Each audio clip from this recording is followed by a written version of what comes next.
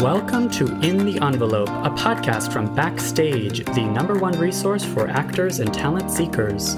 I am your host, Jack Smart, awards editor at Backstage, and I'm here to guide you through every aspect of the entertainment industry with the help of some of your favorite stars. These intimate, inspirational conversations with today's most award-worthy film, television, and theater artists provide you, dear listener, advice on how to live the creative life, personal stories of success and failure alike, and maybe, just maybe, a tantalizing glimpse in the envelope.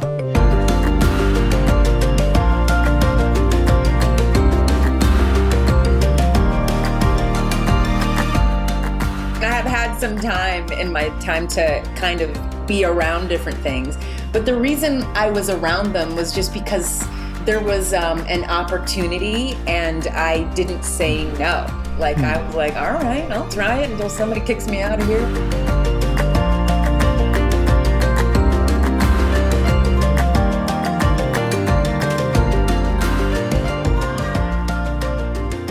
Hello and welcome to another episode of In the Envelope. I am here once again to introduce this episode and today's guest, the incredible, talented, brilliant, and beautiful Renée Elise Goldsberry, whose dulcet tones you just heard. Recurring themes we've heard on this podcast before. Some were touched on in this interview, and some in brand new ways that kind of opened my eyes and blew my mind. Renée is someone who has reinvented herself, or rather has not approached the entertainment industry as just one thing. She's very much has training in music and in theater, both classical and modern. She, of course, has done screen work and kind of got her start on Ally McBeal and then a soap opera, and then started in a film called All About You, and has been working steadily ever since, and is, of course, best known as Angelica Schuyler in Hamilton. She's spoken at Backstage before, of course, about Hamilton. It is so cool, once again, just like with our David Diggs episode recently, it's so cool to kind of relive the 2015 Tony season of just the seismic impact that Hamilton had on the New York community at that time, to kind of relive it now in 2020 and 2021 with its premiere as a film on Disney+. It's so cool. Renée had some really cool thoughts about that. And just some really great all-around inspiration for artists, for people, for those looking for hope that coming out slowly but surely of this pandemic, that we are operating in spaces that are more diverse and inclusive. And I just love talking to her so much. And this interview is also pegged to the new show Girls5Eva, which premieres on Peacock today, the day of this podcast release, May 6th. Just to give some context there, Renée plays a character named Wiki, who is one of the band members of Girls5Eva, a group of 5 diva female pop stars from the 90s. They were sort of a one-hit wonder in the 90s, and they are now making a comeback in today's times as middle-aged women. So the show is so much fun because it involves so many quick flashbacks to the 90s. It's created by Meredith Scardino, but executive produced as well by Tina Fey and Robert Carlock, who are known for, of course, 30 Rock and Unbreakable Kimmy Schmidt. It's sort of in that vein. Renée had wonderful things to say about how to perform that kind of comedy. Basically, this interview is wonderful, and it's chock full of actionable advice, inspiration, all of my favorite things to talk about. So, Renée, if you're listening, thank you so much for joining us. Do stay tuned afterward to hear from Christine McKenna-Torella, who will point you to some excellent pieces of content on Backstage.com. Thank you as always for listening. Let's take a quick break and then get to this wonderful interview with Renée. This podcast is, of course, brought to you, listeners, by Backstage. Listen, aside from all the great inspiration and tips and all of that stuff we offer for free, like this amazing podcast, Backstage also gives you access to incredible casting calls all over the world. That is why it's the world's #1 casting platform. If you're curious, or if you're an actor yourself and you really want to jumpstart your career and you're ready to take the advice and the inspiration you've heard here in this very episode and use it, go to backstage.com/subscribe and enter the code ENVELOPE. ENVELOPE. That's, again, 30 days completely free to try Backstage, where you can make a profile, upload a headshot, upload a reel, start browsing the casting notices, and start applying to jobs, because who knows, maybe one day I'll be interviewing you. Again, that's backstage.com/subscribe and enter the code ENVELOPE.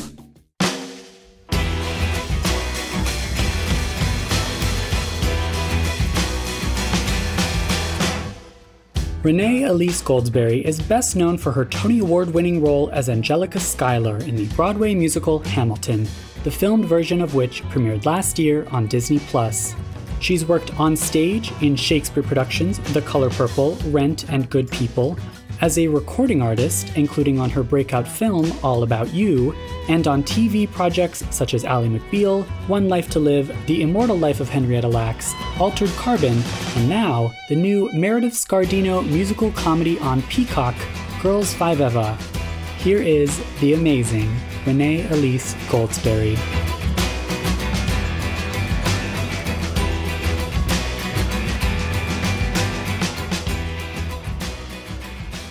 Are you in like your recording studio? I'm in the guest room of my house. But yeah, this kind of has become my office since COVID. Yeah. What a year. This would be a completely different interview at any point in the last year. And here we are like... Might be different tomorrow. Yeah, exactly. Yeah. I'm so excited to talk about Girls5Eva. I definitely want to ask about Hamilton, of course. And what a strange thing to relive that whole experience. We just spoke to David about much of the same thing. Wow. But yeah. So talk to me about this past year. I mean, you've been doing okay? It seems like kind of a great year career-wise amid otherwise crummy year. Yes. Gosh, a couple of months ago, they did a big feature of some sort on like CBS Sunday Morning about COVID and the arts, and they asked me to represent the arts and talk about what the year had been like. And I felt, so honored to have been asked, but so uncomfortable being the spokesperson because this year has been so strangely incredible for me professionally. And that definitely doesn't represent what our experience has been as artists. So yeah, sometimes in the middle of a storm, flowers bloom, and we all have seen that in our lives in different areas, and I definitely have seen it professionally. But it's the pain of what we've been through is not lost on me at all. But I have been able to work in very strange ways. Mm-hmm. And I should also say we've all been working, but I actually, I got to shoot the show in the middle of COVID, and they created a bubble of sorts, and we got to make something and get paid for it, which is a miracle always, but especially this past year. And a musical TV show. It sort of blows my mind that it was all filmed in COVID because it seems like too ambitious of a project to be able to pull that off. Absolutely. Did you have so much fun? How did you get involved with Girls5Eva? I just got a call and an email. I guess Tina Fey and Meredith Scardino, it crossed their mind. Yeah, I'd been in a movie with Tina. It's called Sisters. Mm-hmm. And by had been, I mean, I was in it before they finished editing it, and I was no longer in it when it was done. Oh, okay. But I played a bigger role in Sisters than you would ever see, and so I've known her, and Tina and Jeff have been clearly wonderful gifts to the Broadway community. So I knew her because we were both moms from New York City, and we had worked together. But when she came to see Hamilton, I feel like she wrote me a letter that was kind of sheepishly, "I'm so sorry I had to cut you out of this movie." When we shot Sisters, we had done Brian Darcy James is also in that movie, Sisters. And Brian and I had just done the workshop of Hamilton. Wow. And in the summer between the workshop of Hamilton and the public theater production, we got this part to shoot this, we both got these parts in the Sisters movie. And so we would sit there on set and be like, oh my God, can you believe what nobody knows? What we're about to do. We would just sit around by ourselves and be like, holy shit. Our brains exploding, and we didn't even know how big it would be, but we just knew it was so amazing. So cool. So cool. So yeah, so I knew her from then, and they called and asked if I wanted to be a part of this brilliant, crazy thing. And I said, yes. Yeah. Is it safe to say, I mean, those of us who've been watching you on stage, and I've seen you, I saw the original cast of Color Purple. Oh, and cool. I also saw Good People. Yes. And a couple of other shows that have demonstrated your like comedic talents. But I think for most people, this role, is it safe to say, is a departure? I mean, how much of new territory is Wiki? It's so funny. It doesn't feel like new territory for me as a performer, and it doesn't feel like new territory for me as just a human being, because if you know me, I'm just ridiculously silly. It definitely feels like a huge departure in terms of like the characters, you know, being so self-involved, and me feeling like I'm a little bit more humble than she is. But definitely the rest of it doesn't feel crazy. And I feel like I've been so blessed with such a varied career that if you actually are, you know, I don't know how often people are paying that much attention to what I'm doing, but if you have paid attention, you're absolutely right. There was Good People, and there was the brilliant comedy in that moment. There was, gosh, so many, you know, I mean, even a musical comedy like this Zoe's Playlist show. I did that, a couple episodes of that, you know, right before COVID. And, you know, Paula Pell and I did Documentary Now's spoof of Company on AFC, you know, so I've been around doing these things. It's just great to be so well supported in a show that has so much opportunity for me to do more. Is there like a specific style of comedy in like the Robert Carlock, Tina Fey, and of course in this case Meredith Scardino? Like, is there a world? I'm curious, like, how do you approach this brand of comedy?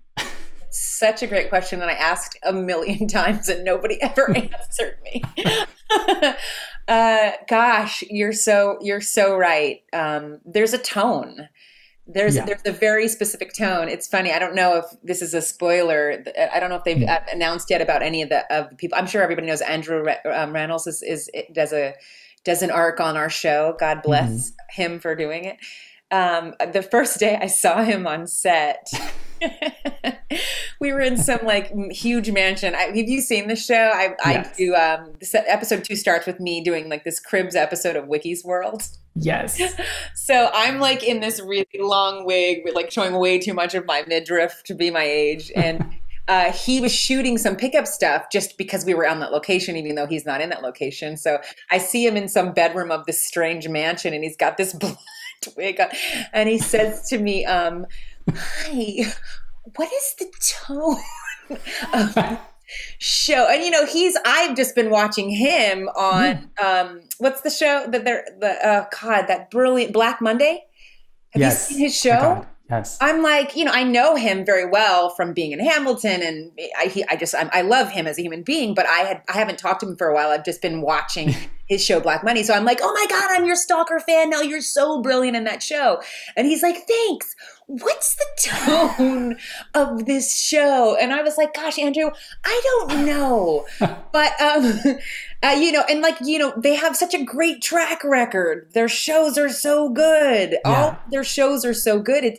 It could be intimidating to try to live up to, you know, Kimmy and 30 Rock and just them in general, right? But what I choose to do is to find comfort in the fact that they really know what they're doing. Okay. And I'm just going to play. I'm just going to try to not laugh, you know, and take very seriously, because like that's what works in comedy, that you're not trying to make anybody laugh. You know, it's really that you're very seriously trying to do this thing. I'm going to try to take myself as seriously as Wiki takes herself in this moment. And let me tell you who's not going to miss anything. It's Meredith Scardino. Like, she is always sitting there every minute of every day with a better idea. If you didn't nail it, she's like, well, you know what? Why don't you? And if she doesn't say it, like somebody's going to, either Tina's going to have been hiding in a corner and you didn't even know she was there, or somebody's going to bring her in on a cell phone or on a laptop, and she's going to be like, hi, you know, holding the laptop up in your face. So you have a lot of, there's a lot of oversight in a way that's not annoying, in a way that's life-saving. Right. It's like it's like a set where play is taken very seriously. Yes, play is taken very seriously, and we have to, it's a learning curve because we were shooting in COVID. We don't have a gazillion dollars. It's extremely ambitious to try to do we're flashbacking every 5 minutes. Yeah. Somebody says something and then there's a flashback to us doing this thing. And at some point in the pilot, I feel like they were like, you know what? We don't really have time for you guys to can we think about like a sketch on SNL more than like we're really doing it, because we would have been in the makeup hair chair forever. Seriously, as we were trying to pull off 90s flashbacks, and everything changes. The hair changes, the makeup changes, and they were always trying to scale back a little bit so we could hit what was important. And I think watching it, they did a really good job of balancing those things. Yeah, it sort of synthesizes many of your different. I want to ask, like, we're always asking for, take us back to the very beginning and your journey through the biz and whatever. Where does, like, you've studied Shakespeare, musical theater, regular theater, and I know there was quite a bit of like, I know you studied jazz music. Yeah. How does all of this, like, what is the training background? What would you say is your training background, and how does it all? Is it all of a piece? Is it a holistic approach to each and every role? I think the first thing the real battle is in your mind, honestly. I don't know that, we're such an amalgam of like we have so much influence now, fortunately. I don't think that we're stuck in like that corner that used to be stuck where you only grew up listening to one radio station or your parents' music anymore. Like we really, we are what Hamilton used to be, which is a mixtape of so many things. And I don't think that I'm different from other people in that I don't have a reference point for about everything.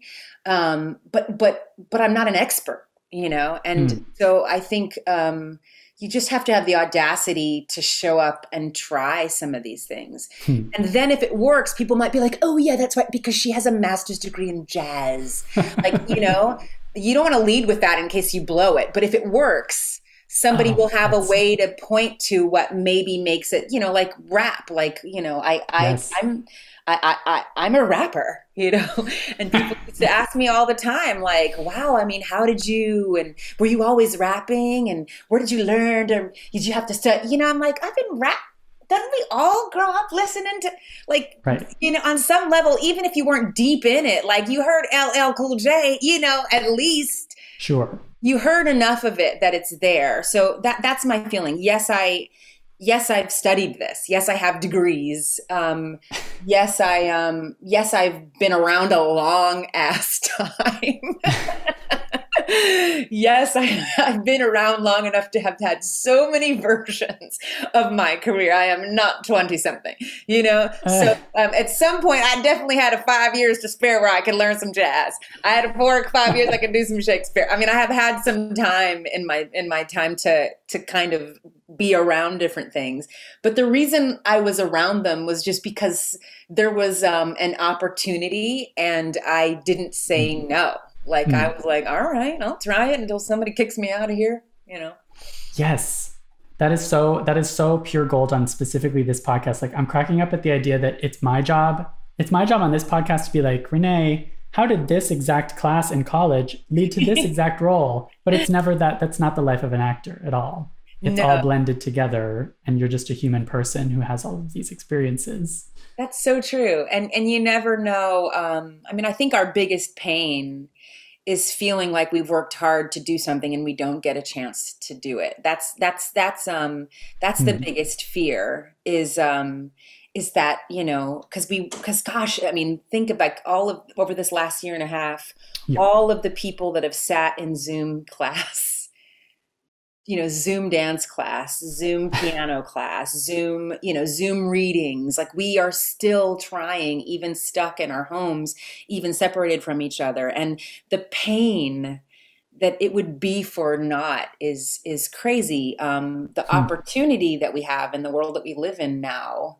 is we don't have to wait for somebody to pick us to do those things. Yeah. We can truly just do them on our own. And I don't know how far the reach will be. But there's never going to be any reach at all if we don't do it. So yeah, I've been able to do a lot of things, some of them better than others. But most often, the biggest battle was just showing up. Showing up. And I love your tip of like, don't walk in with, I did this and this and this. And it's only after the fact that someone's like, you did these things and that prepared you for this, that you're like, yes, yes. You know what I do? I should add one other thing. Probably the most important key to my success has been friends.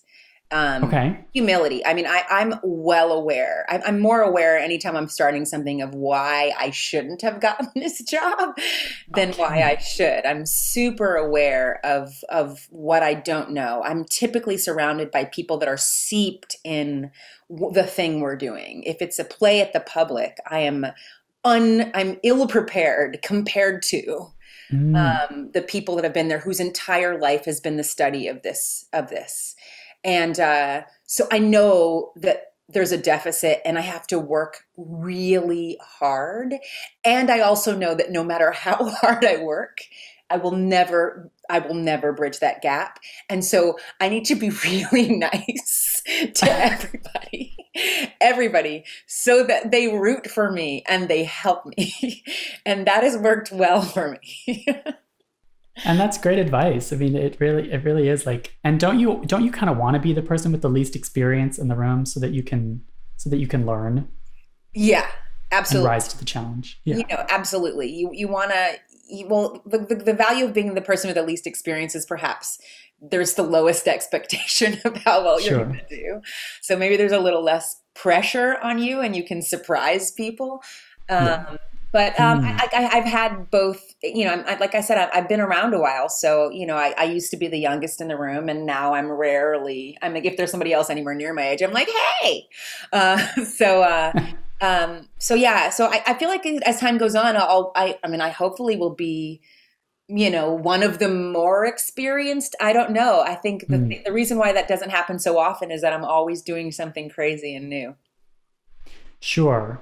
Well, and the other interesting thing about these interviews, like this podcast, is that we are here only talking about the results that we see, and not to make you relive all of your traumas, but like, and your worst audition. I'm going to ask you for your worst audition horror story. Like, what is your relationship with that idea of the imposter syndrome? Do you ever have to talk yourself out of that and get out of your head of getting more towards a place of like, I've earned this role or I deserve this? Oh my gosh, every minute of my life. I don't know that goes away because you've had some successes. I think it's worse. Maybe it's not fair to say worse, but definitely, you know, you fail on seemingly larger stages. I mean, even before everything I post on Instagram, I'm like, oh God. I think I just posted a picture of myself in a bathing suit, which is ridiculous. But I was just like, oh God. Like, I always feel like this is ridiculous. What am I doing? Everybody's going to be like, I hate her, you know? And then every once in a while I do something and you know, it strikes a chord. I guess the job is to just, I mean, I'm sitting around studio equipment. Like, I'm trying to do an album now. And I did this before I did anything, honestly. Before I ever came to Broadway, I was recording music, in, you know, somebody's, garage studio in Los Angeles. That's what I wanted. Do you remember Lilith Fair? Or are you too young for that? I wanted to be sitting there with a guitar like Jewel, that one right there, you know, and singing these songs I wrote and all these melodies and all these lyrics that were in my head. And somebody had told me when I got out of school at Carnegie Mellon that if I, you know, why would you go and try to do Broadway first? If you want to do everything, why don't you try to get famous? And then, you know, like somebody said to me, if you come straight to Broadway, you're going to audition against the most talented people in the world. And the best that's going to happen to you is that you're going to understudy some name. So why would you not, if you also want to be a recording artist, why would you not do that now? Because by the time you've graduated from undergrad, you're already too old to be a recording artist. That's what I was told. I mean, like if you think about it, like, you know, Alicia Keys was like 13, like you're already too old. So why don't you try that first? So I came to New York first. I did a couple of, you know, regional shows, and then I went straight to LA. And that's why I went back to school to do jazz studies. And I started writing music and trying to make that happen. And at some point I got on Ally McBeal and started singing backup. And that was really just only to kind of supplement my life while I was trying to get a record deal. And then at some point I did an independent film that did well and reminded me that I'm an actor. And then at some point in the midst of all of it, when I decided that I want to write movies and record movies and have a record deal, somebody called and asked if I wanted to be in The Lion King on Broadway. And I at first was like, no, only because I thought, you know, the Tony committee isn't coming back. Do you know what I mean? And everyone I know has already seen The Lion King. I had already auditioned in LA. I was not around for the original production. I mean, I was around, but it was actually the only thing I'm too young for in the world. And then I was in LA when they came there and I auditioned. I didn't get it. And so when they called me again to like audition to be a recast in the Broadway production, my first thought was, you know, who's going to care? Like, I don't know anybody that hasn't seen the show yet. I didn't know that people keep having children and it will always be relevant. At the time, I was thinking, you know, I thought that way. Thank God, you know, it took me about 5 minutes to like wake up and realize that the dream started with Broadway and I should at least go do it for a year so I could say that I had done Broadway once in my life. So I came to New York as a girl that was trying to get a record deal, with 2 suitcases and 2 dogs and a fiance in 2002. And it's 2021 and I'm still here. It was the right choice. But I think the question was something about the imposter syndrome. When it comes to now revisiting being a recording artist, I'm like, is this crazy? Am I an imposter? You just have to, well, I should say that's the beauty of mediocrity. Oh my God. Yes. That is, you know, if everybody was Stevie Wonder, if everybody was, you know, Kristen Chenoweth, if everybody was the kind of this perfect thing of what it's supposed to be, nobody would ever try. The thing that's beautiful is that like the airwaves are filled with very mediocre things that you think, well, shit, I could at least do that, you know? Right? And so it gives you the audacity to try because like most of the things that you see are just okay. Yeah. There's brilliance, but there's a lot that's okay. And thank God for the okay. Yes. Because that's the reason why anybody ever tries anything that's not completely self-absorbed. Yeah. That's such a brilliant way of putting it. I do think about that a lot because I kind of feel like I steep myself in only the best stuff to the point that it becomes unattainable. Oh yeah. But it's any field. I feel like it's a calling card. It's an entry point. It's a gateway. You know what I mean? You can try this too. And nobody's going to boo you. We're going to show up. We're going to watch it. We're going to have some criticisms and some ideas. But this is a playing field. And you're allowed to come and try and play here. It's called trial and error for a reason. Yeah, like striving for perfection while fully being conscious of the fact that you're not going to be there right away. There are examples, again, the creme de la Alicia Keys is a great example because at 13, there she is already a fully formed pop star ready to go. Wow. But if you just think about that and go, you're just going to feel defeated, right? You're just going to feel like, well, I can't do that. So absolutely. If my first song is not falling, I should not stop trying. Yeah, keep trying. Yeah. I also think an emerging theme here and in what you're saying and in your career is like, do not limit yourself to one thing and allow the dream to change, right? Especially in such a crazy, crazy industry. Your dreams of being a recording artist now is different from 10 years ago, is different from 20 years ago. Yeah, you know, and leave room for, you know, I should say, have a sense of humor. I believe, you know, I believe my career should be an example to people that anyone can do it. I mean, I think I just feel like I do, because I think there are some people that are so freakishly talented that, it's like, well, yeah.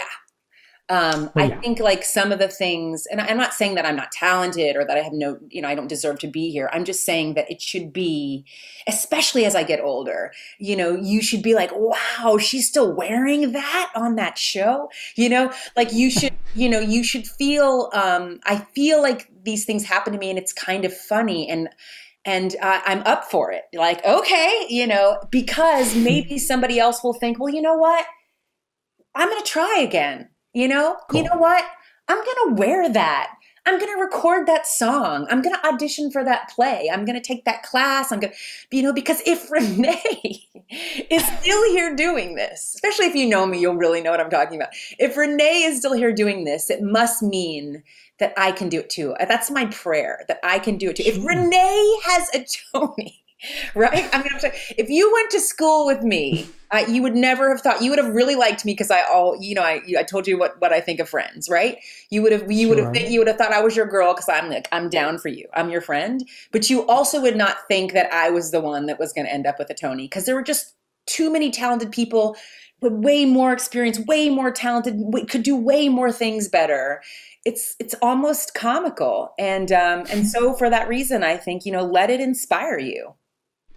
Yeah. And as you said, your Tony Awards acceptance speech was so beautiful. And you touched on this idea that you had children, and you basically touched on the idea of a work-life balance, of being able to attain a high level of success in your career while also like being a mom.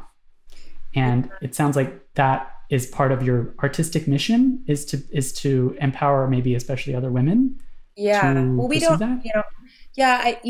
I don't know that we know what a mission is when we start it. But sometimes our life takes turns and you learn things, and hopefully you kind of talk out loud about them. I mean, I've had, in this business, some pretty public, losses, and why? And I think, the beauty of it for me, I learned, is that people don't necessarily need an example of how to win a Tony, but they could use an example of how to lose a child. Do you know what I'm saying? Like that's important to me. And so when I look back at my life and I think about a Tony and why that would happen to me, I'm definitely not the most worthy or deserving of the other women I was nominated against by a long shot. But I was given an opportunity to stand on that stage and talk about the miracle in my life, because I had spent so much time not being able to like full throttle go for my career, because I thought maybe I'll get pregnant. Maybe it'll work, maybe it'll work. And like so many conversations with like people that were huge champions for me, like Kathleen Marshall, or people like at different times in my career who had believed in me and like given me a shot, and something could have happened. And do you want to do this thing, Renée? And I would love to, but I'm going to do a round of IVF and I don't know for sure if I'm going to be pregnant. And like, just so many conversations like that in my life and my career, because I just knew at the end of it that I had this window of time to try, and I didn't want to miss it. And yeah, like when I was in The Color Purple and on a soap opera, One Life to Live, and really, really like the busiest girl in the world, I thought, I was also very pregnant, and I lost a baby like right after they had announced it. And I was like, gosh, why did that happen? Like the day after they announced it. And then I realized, it's because, people, I don't know what I thought in the moment, but definitely I'm like, okay, well, I'm doing this, publicly. Right. And I was aware when I was standing on that stage, it just like became crystal clear, because it was the 10th anniversary of The Color Purple. Their second round was then. So I was standing on that stage and I saw the producers of The Color Purple sitting there, and, people that just in my theater family who had been there for me and seen me lose something, to be able to be like, look, guys, I have this Tony, and I have this thing that I was fighting for so long, and I want you to celebrate this with me. I just feel like that was the opportunity for being the one that got to give the speech that night. Yeah, thank you so much for going there and for illuminating that, because it's something we don't get to talk about so much on this podcast with I think particularly women who want that work-life balance, who want success in both areas, however you define success. Yeah, I spend a lot of, it's confusing and hard. I think we're better at it as women now than we were, because I think when I came up, the women that were like in front of me and very successful, I feel like there was some stigma to being a mom. And then there was a group of women that were younger, like as though it would take away from their career. They would no longer be able to be an ingenue. And then there was a group of women that were younger than me, like Britney Spears, Nicole Richie, Jessica Alba, like they're younger than me. And they were like, Michelle Williams, like, they were like 20 years old and they had babies, right? Sure. And it was like such a beautiful, powerful moment. I think it just changed people's minds. And so I like to be a cheerleader for women that says you don't have to choose. If you want to do this, take the risk and believe that there will be opportunity for you on the other side. And you will be a better artist because of the risk and the trial. You'll be better. That's what I try to preach. Yeah, that trial and error again. Yeah. And it seems like this idea too of, are we getting more and more as an industry towards this place of individual artists can feel empowered to make their own work and write your own scripted comedy, and while you're recording your own album, while you're taking improv classes, like spreading yourself out again to not define yourself as one thing, right? One lane. I think that's one of the silver linings of COVID, both things. We realized, oh, wow, guess what? If you did not invest in your home life, you had a pretty depressing 2020, yes. Right? If your whole life was about your career, you really regretted that choice for a large part of that year we just went through. And the other thing that you were forced to do, which is come up with some way to be an artist that doesn't involve many other people. Yeah. And that made us kind of think, well, I'm going to film myself doing this choreography of my own in this corner of my apartment. Like, I think that was that's a beautiful gift that I think we'll continue to reap the rewards of when we open again. Yeah, I was going to say, it seems like we're about to transition to this moment of maybe swinging in the other direction of like, let's really collaborate. Let's go big. Yeah. Like, yeah. Girls5Eva on Broadway. I don't know. That would be amazing. Girls5Eva on Broadway. I literally just came up with that. Person that said that. Guess what? You're not going to be the last. Okay. We got to make that happen. Great idea. In my heart, there's like this bottleneck, like it's like we're about to explode, we're going to burst forth because we've been we've been stuck, and we're going to just burst through with all of this creativity that we've been dreaming of. It's going to be this roaring 20s, just kind of spring of creativity. It's like the diamond that has been pressured into being this shimmering thing. That's what we're going to be. And hopefully, because we've had so much time to think about how to do it better, it won't just be a creative improvement. It will be more inclusive in the ways that we've learned over this past several months. Yeah, the limitations are teaching us. Yeah. If those, when those limitations are lifted, we're then like more keyed into our creativity and ready to go, maybe. Maybe. I believe it. I'm an optimist. That's super inspiring. Thank you. Yes, I need to hear that. I'm getting my second shot in a couple of days, and I feel ready to. I'm like burst out of that bottleneck. Really. Yeah. That just to harken back to my bathing suit photo. I posted it. I was like, why am I doing this? I posted it not because I think I look great. Believe me, I posted it because I'm trying to like subtly manipulate anybody that follows me to dream of life post-vaccination. Somebody told me that there's a large part of the Black community that isn't vaccinated and they're afraid. And I just want, I posted a video with my mom, reuniting with my mom when she came back. I posted like a trip that I couldn't take, before I was double vaccinated, hoping that people will find a reason to do this one thing, which is the kind of one of the few gifts that we can do. We're not essential workers. What can we do?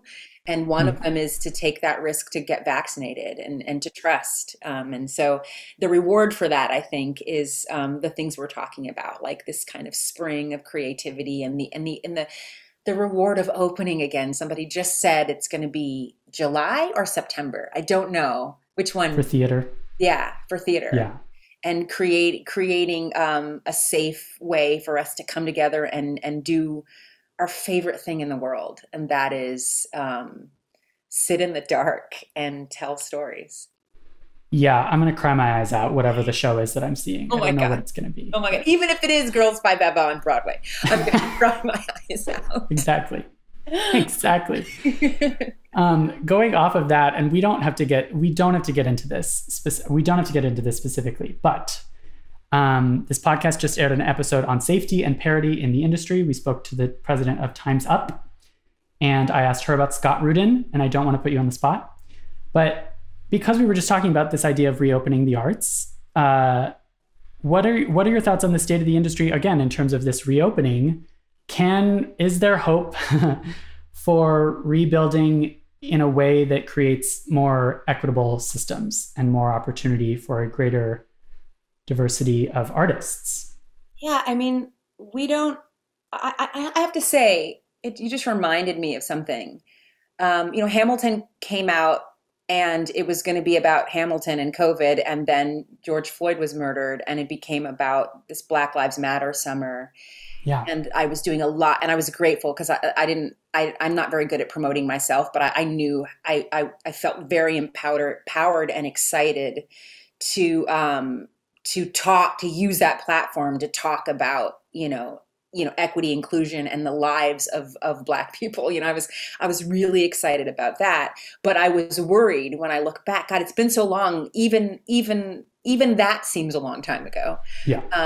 Because when I was talking about it then, I was like, I don't know by the time theater opens, and as desperately and as gutted as we will have been financially, that anyone is going to be able to afford to be inclusive in terms of the programming, because we're going to be at the end of the day, you have a luxury to be inclusive, but you have to make money. You have to do something to get people back in the seats. And I just felt a bit jaded that by the time we could get back, we could actually afford to do any of these lofty ideas. I really did feel that way, and I don't feel that way right now. I think it's because we didn't stop protesting when the verdict came out. Do you know what I'm saying? We didn't say, well, we had a whole slew of people that, we needed to out that had all this power that were abusing it, and we're done with that. Now we're not Me Tooing anymore. We didn't do that. Like we're still on guard. We're still saying, wait a minute. We've never talked about this one, we're still doing it. And it's not that it's trendy to do, it's not like we're still putting black squares on Instagram. It's not trendy, but it's part of, it seems to me like it's seeped in as part of who we are. And it gives me more hope that we actually will, people are not, it's not going to be enough that we're sitting here. If you don't do some of this work and try to change, there are still people that will call you out, and thank God. Yeah, no, I think you're right. I think we were all wondering if it's a passing fad, and it's maybe enough in our cultural consciousness that something really shifted last summer. I hope so. Because it's just an endless kind of stream of shocking. Just shocking events that just make you realize how far we have to go. Yeah. And that doesn't end. It's tireless. It's like, it doesn't end. And so I think we're settling into a reality that's different than the one that I grew up in. I grew up in Texas in the 80s, in a very kind of wealthy neighborhood where I'm like the only Black, the only everything. And I always, felt very aware of discrimination, but I always felt like it was like, oh, their grandparents are racist. Like I always felt like something that was in the rearview mirror. And it is so clearly not now. Yeah. And that's so devastating. But it also, you can't fix something if you don't know how deep the problem is. And I don't think anyone is. I'm sure somebody is, but so at least as artists, I don't think we're disillusioned you know, anymore. I mean, I should say the illusion is gone. We're clear about the fact that this is worse than we ever thought. Every time something comes out, it's even more of a reminder of how much work we have to do. The illusion is gone. That so hits the nail on the head. Yeah. And I think most importantly, you know, I think the reason why so many people kind of hate artists and our soapboxes is because we are hypocrites. you know? And I feel the beauty is we have been exposed to ourselves. That's what's changed in the last year, from a year ago. I believe it has, because you know what's changed is you know, we've changed. You and I have changed, and we know what's unacceptable now. Yeah, the process of, for lack of a better word, like enlightenment, and just having our eyes open wider and wider. Wider and wider. Yeah. Thank you so much, Renée. This is so wonderful. I have to ask you, I'm sure you've been asked it many times before, in this last year, what was revisiting Hamilton like? Did you watch it? I asked David the same thing, and he was kind of like, I watched every scene that I was not in. And he didn't do that for a very long time. I did watch it right away. I remember like fussing at David because we were not, it was impossible to speak about that film until we saw it. Okay. Our experience of doing it is very different than the experience of watching that film. It's another genre. It's another artistic gift coming into our world. It's like, it's editing, and it's the camera, and it's, you know, it's why Tommy Kail had to be the one to direct this movie. It's, you know, so not only had we never actually seen it before, but this was not just like having seen it from a seat in the theater. This was, this was a camera that can be anywhere, that can tell a story just by the cuts and edits, by, in the hands of a person that had put the thing together in the theater.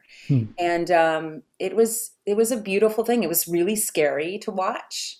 I have to say, you know, it's all that I wanted, because I was in Rent when we filmed it. I was in the closing company of Rent, and I know that there's no one that's more Mimi than Daphne Rubin Vega. Like, literally the costume is the clothes she was wearing that day, you know? But because because I'm one of the people that was filmed playing Mimi, some kids come up to me like, oh, you're my Mimi. You know, I'm like, really? You're the Mimi. So I did it for like 4 months, but thank you. It's the power of that they shot. Jeffrey, they shot it on our closing night, and they put it together beautifully. It's the same people that did Hamilton, actually. And they did a beautiful job. And it's the first time I ever saw anything that was filmed of a theater piece that I thought did it any justice in the world. It's because the director knew and loved the thing, knew and loved the theater. And so it worked. And so anyway, because I knew that was so powerful, I just kept saying, you guys, the most important thing that can happen to us is that they film us before we leave. So it was a gift to me when they did it. And at the same time, it's torturous, because I maybe performed that. I haven't counted. I'm sure Tommy Kail is, because he knows every number, but like thousands of times I came around on that turnstile and said, you know, I remember that night. You know what I mean? I've done that thousands and thousands and thousands and thousands of times. And once is recorded. Isn't that wild? Once at the end, you know, once a few years later, you know, is representative of years of a journey with the moment. Yeah, you're so right. It very much is its own genre. It's such a weird thing to think of the one performance that was filmed, and it's sort of like, maybe you must have been feeling the pressure on the day of the filming, but looking back, it's even more pressure. I don't know. It's a weird. Well, what I've learned to do as I get older is I feel like we always experience life from the moment before. So we're like, oh, I'm old, or I look terrible, or because we're remembering the us that was younger, right? You know. So like, if I looked at myself today at 20 whatever, I might be like, oh God, go to sleep, get some rest. You know what I'm saying? But what really happens, all I have in front of me is me looking back at today and being like, girl, you look good. All Yes. I have is all I will, no matter how freaked out I am in a moment, in the future, I will never have looked better than right now. I will never have been more successful. I will never have, most likely, I will only have I will be comparing it to a me that I don't know yet. Right. And so I try to put that, I don't want to wait. I guess I don't want to waste today on some thought I had, from a perspective of some younger me. Like, what a waste of today. Yes. Like, what if I lived today and thought, felt about myself like I'm going to feel when I'm 85 looking at me, Yeah. And so I do that with the performance. So to think, I could shred the one performance they got of me doing Angelica Schuyler so severely. Sure. I could shred that thing to death because I know it so well and I know my long journey with it. But I choose to look at it like I'm going to, I believe, when I am an older lady and probably can't get down those stairs the same way. Or remember that many words. I don't know. I choose to look at it like I will look at it and just be grateful for the beauty that's around me and the beauty that I feel inside and for the miracle. Yeah, it's a really cool way of looking at how to stay in the moment as an artist or as a person. That's great. I have to let you go soon. Thank you so much. This is so great. We ask very silly backstagey questions. I mean, not silly, but I said I was going to ask for your worst audition horror story because we love reliving traumas on this podcast.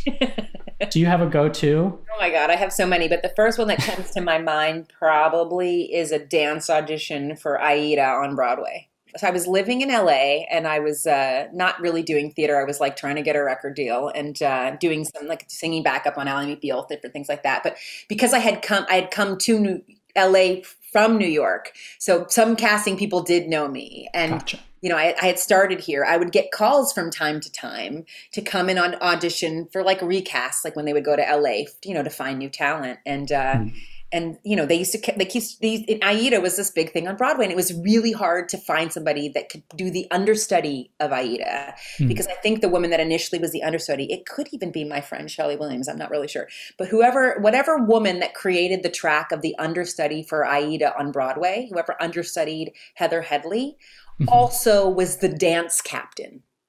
Okay. It's a terrible idea because you have to find this one woman, and clearly she was the one that who created the track, could sing Aida, act Aida, and do that genius choreography and teach it.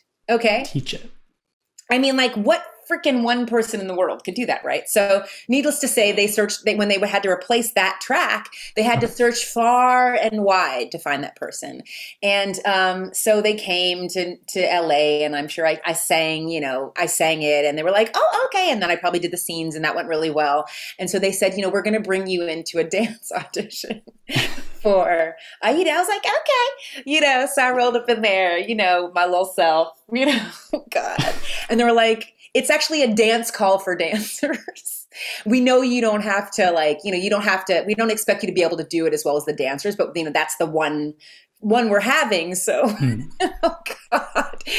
So I went up in there with my little, cute, I'm from LA, right? So I got my body at the time was cute. So I my little cute, whatever, dance leotard, whatever, let's get physical thing I had on. And I remember stretching before, and I look like a dancer, right? Sure. So I remember walking in there and stretching, and all the girls being like, who's this bitch up in here? We ain't seen her at audition for, nervous, worried about me, I was a threat. Okay. While I'm stretching, they're you could tell they were like, who's this bitch up in here? Right. And then let me tell you, it was about 3 minutes into the audition. They were like, never mind, let's help her out. Okay. Cause I was like, woo! It was so hard. And the worst part was there was a lot of choreography on the floor, and they all knew to have knee pads, and I didn't. Oh, So yeah. there was all this like throw your body on the floor, roll around, Oh. get up. Every time I would go down, I'd be like, it was horrible. Terribly embarrassing. Needless to say, I did not come to New York for Aida. I came many years later for The Lion King. Yeah. That's amazing. I love the competitive turning to friendly environment of an audition. Yeah. Very competitive to how can we help this poor thing? It was the longest hour of my life. Sort of goes back to the Andrew Rannells moment of like actors ask each other for help, and that's a good working environment, right? Oh my God, we lean on it unless you're stupid. We lean on each other. We hold each other's hand. And not just people that are like, not just people in a show together. Like most of my best friends are people that, could have played Angelica before me and after me. Like we met at auditions, and we love each other and we root for each other. And I could tell you right now, you need to get, like, I could tell you, call Anika Noni Rose. She'd be really good at this. Right. Call Karen Olivo. She would kill it. Like, we know, we're aware of each other and know how great each other are. And, you get this one, maybe I'll get the next one. Like, but we cheer for each other. I mean, LaShawne's like, and I think of like these people that are in this business that they're just my sisters. Like they're the light in the room for me. And I'm, when you think about the women that kill at this game, they are very, very aware of how powerfully they can help other women. Yeah. That is really beautiful to hear. You're talking to like the number one LaShawne's. LaShawne's like basically changed my life. So. Oh God, mine too. I'm sure. Yeah. That list of actresses is like, whew. Yeah. Going off of that, do you have a favorite performance that you think every actor should see and study, and why? Oh God, so many. And most of them are in theater and they're not filmed. Yeah. And I could talk about, oh gosh, even little random ones that you wouldn't think about. But maybe the first one comes to mind. I remember Phylicia Rashad in, what was that? What was that show? Anytime you see Phylicia Rashad in anything ever. Sure. But I remember seeing her on stage for the first time. And, I remember having grown up with her on television. Mm-hmm. And I remember just being so comforted by the fact that those skills are so transferable. And people used to always ask is there something different that you're doing on television, that you're doing in film, that you're doing in theater? And I've seen a lot of really wonderful performers prove that the smallest discovery or thought,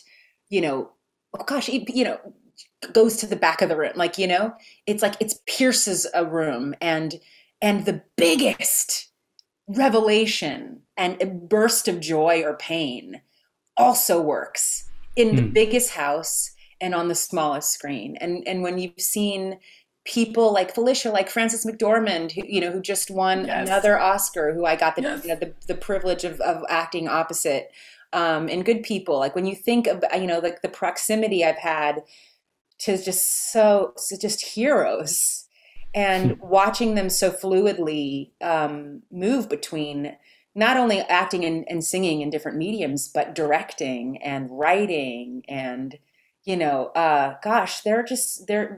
people are redefining what we can do every minute of every day. Beautiful. That moment when Frances McDormand swings the ceramic statue thing God. Over her head, like she's going to break it, and the entire audience gasped. Oh my God. Oh my God. I still think about that. Yeah. Thank you so much, Renee. Any last words of wisdom for like early career actors? We've spoken a lot about like looking back on your career, but is there any advice that you would give your younger self? Don't think it has to happen in the time frame the world tells you. Okay. Don't say no to yourself, and make friends. Make friends, support people. Oh, and one more. Make friends, champion and support other people, and invest in something alongside of your artistic vision quest. Invest in your relationships, in yourself, in your family, and invest in that. One or the two of them is going to happen for you, and maybe both. You just wove together every element of this interview like so perfectly. Thank you so much. You're so welcome. So lovely to talk.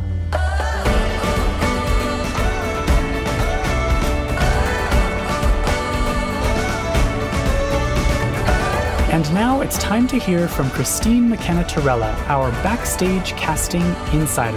I will let her take it away. Hi guys, Christine McKenna-Torella here. Renée Elise Goldsberry has had a varied and very successful career, everything from musicals to TV and film. And I'm very excited to see this Girls5Eva series because I love all the team that's involved. And also, to age myself, I grew up with the girl band, boy band era of the 90s. And I probably bought every one of the one-hit wonders that were out there on tape and CD, right? When people had to do that instead of just like pressing a button on their phone. I loved, in particular, that Renée gave a lot of really great advice for early career actors and just actors in general on the audition technique. And one thing that she spoke about in the interview was mindset and how the real battle is in your mind. And I know I spend a lot of time talking about mindset type topics here, but it's because I think it's such an important component of a successful acting career. And I thought I'd highlight this week things that we're doing over at Backstage to help you feel as confident as you can in the audition space and cultivate a healthy mindset.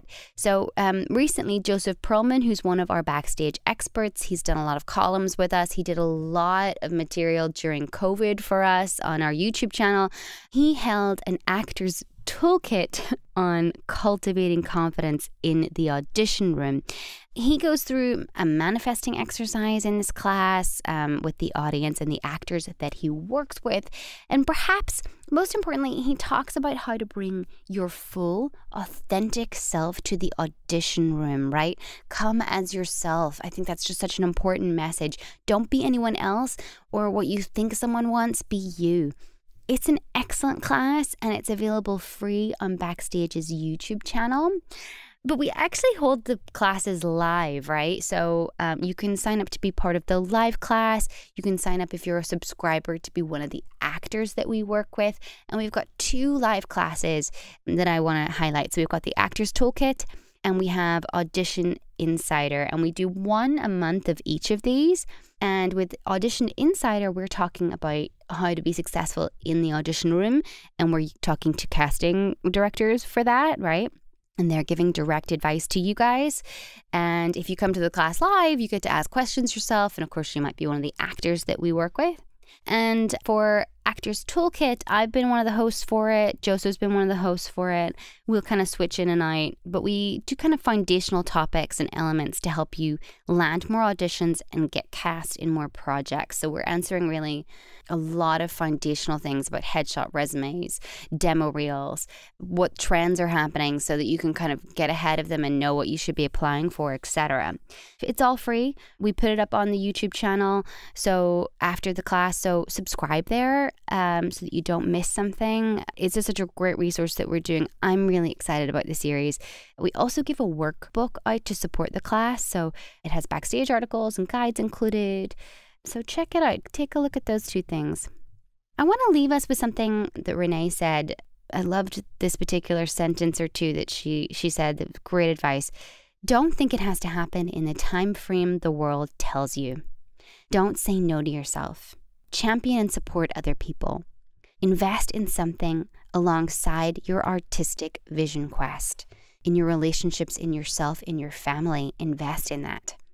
1 or 2 of them is really going to happen for you, and maybe all of them. On to the casting calls for this week. My British folks, there is a brand casting for Dell Computers from Camilla Arthur Casting in London. That just came on the site this morning. I'm excited to share that one.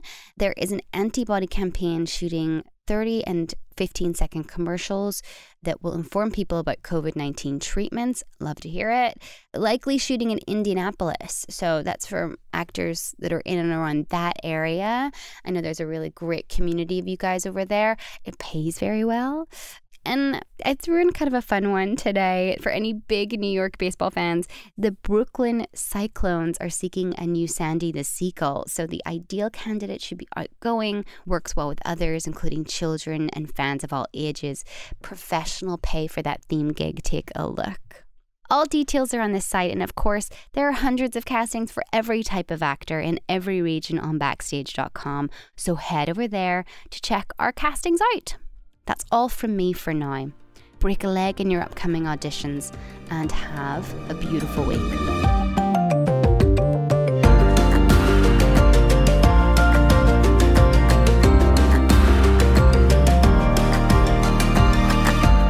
In the Envelope is recorded at Lotus Productions and Hyperbolic Audio in New York City, and Soundbox LA, Mark Grouse Studios, and Buzzies in Los Angeles.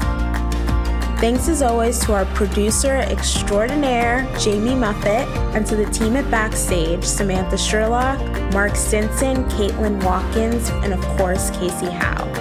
Visit Backstage.com, and don't forget, you can subscribe to Backstage by using the code ENVELOPE at checkout for a free trial. That's right, 100% free. For more exclusive content, join us on Facebook and Twitter at In the Envelope, and subscribe, share, and leave a comment. Who would you like us to interview next? Thanks for tuning in. We'll see you next time for another glimpse in the envelope.